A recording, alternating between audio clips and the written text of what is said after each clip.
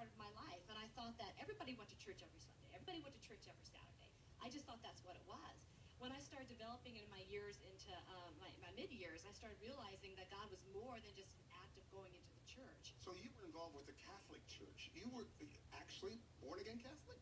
Well, yeah, you know, it's something because I had a friend who was a nun who actually came and she touched the church and she set the church on fire.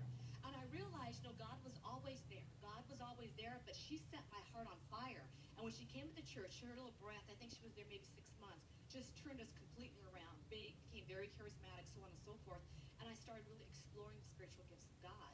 And because of that, he started expanding me beyond the boundaries of the church. And, you know, I started doing television, that sort of thing. And now I'm blessed. I'm part of public reporting here at TVN. But I started doing television by accident here. I have a real good friend, Brenda Hanna, who's somewhere running around here. But she's a good friend of mine, and we actually share the music ministry at Overcomers Covenant.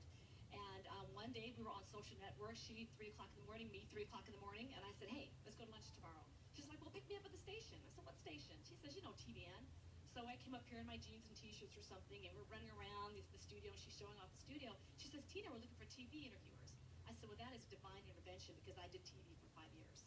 And so within an hour, George had me in his office and say, hey, you know, we need somebody like you. So God has actually led my steps through divine. And when I came here, I'm not helping people just grow. I'm growing myself. Every time I come into the studio, I am blessed with these people. So it's just expanded my ministry. Folks, this is your local TBN station that we're talking about. We're talking about